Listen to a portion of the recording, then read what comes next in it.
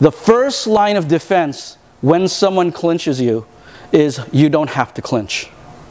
Okay, does everybody understand that? Yes, I see it all the time. They're like, all right, let's clinch. And they're like, okay, let's clinch. No, if it's kind of, it's like knife fighting, stick fighting. If you're not good at knife fighting, don't go into a knife fight. Okay, so if I have 1, 2 this time, okay, we're going to have the game that the person facing to the window wants to clinch him. Now, does that mean he has to go 1, 2, 3? No, he might just go 1 and clinch. Or he's just working his way in and weaving in and touching and getting that. His job is to not let him. So let's say that I get to here. Can he just move the arm off? Okay. What else can he do? Wave high. Wax on, wax off. Oh. Right? Because he did this one first. What's the first one you did? He did that one, right? What did we learn before? Go do it again. Do it again. Right? So I have an elbow to still use. He may not want that as the first choice if the other guy knows it. He just may want to clear it out of the way, because the second he clears that, he has the clinch on the inside. So if I go in here and I just get the clinch. Does everybody understand? Sure. So this is what it would look like. He wants to clinch, he doesn't.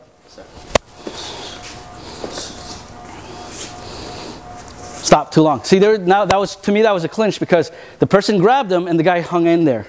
They were interconnected for a little while, right? They got clinched. So if he wound up touching my neck and I just simply went from here to here, do I still hold on to him? No, that's the whole thing. You don't want to keep holding on to him. You know what the easiest way to not get clinched is? Clinch. Push the chest. As silly as that sounds, because what everyone will do is grab the arm, touch the arm, go to the neck, push him away. That one got rid of him. So a lot of times when he comes in to touch, I'm literally just keeping him away because he needs to be in a bent arm range. Okay, so if they go at it slow, why slow? We don't want finger pokes in the eye by accident, right?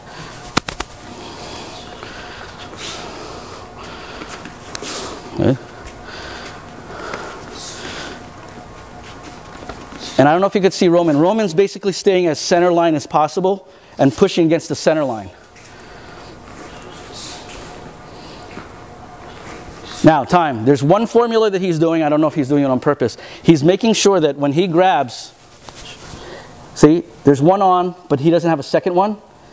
The one that's not touch is always the one that defends. The other side that's attacked is the one that can push. It doesn't make sense right now.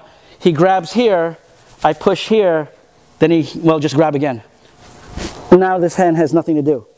So I'm making sure that the one arm that isn't grabbed is getting compressed, protection. And then the other side is driving. So watch it one more time, and you guys will practice.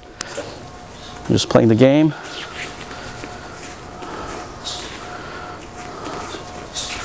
Sometimes different hand attack.